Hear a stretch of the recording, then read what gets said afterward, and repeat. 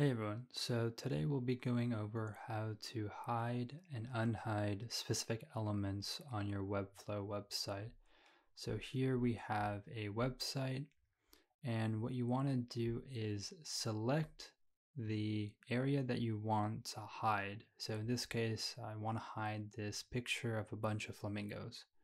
So then what you want to do is go to Layout and then hit this eye icon at the rightmost side. And once you click that, then the element that you have selected will be hidden.